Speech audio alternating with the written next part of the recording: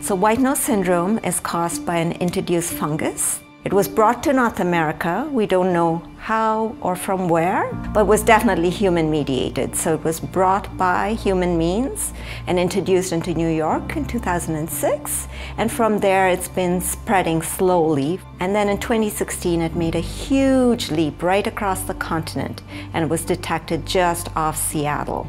So now it's very close to BC, and it's probably going to spread into BC in the next few years if it's not already here.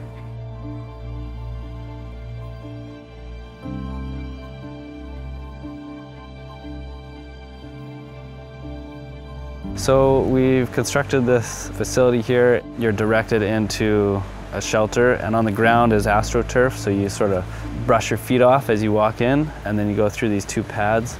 There's squishy pads that hold solution, so as you step on them, it releases onto your boots. And then you step from that into a sponge containing just water, and that rinses your boots off so you're not tracking laundry detergent through the park. Invasive species are a big threat to biodiversity right now. Make sure your tire tracks are not bringing some seeds of invasive plants. Make sure some invasive animal is not hitchhiking a ride. Make sure your boots are clean. Yeah, bats are important because as everyone knows, they eat tons of insects, so all those little annoying mosquitoes that bite you all summer.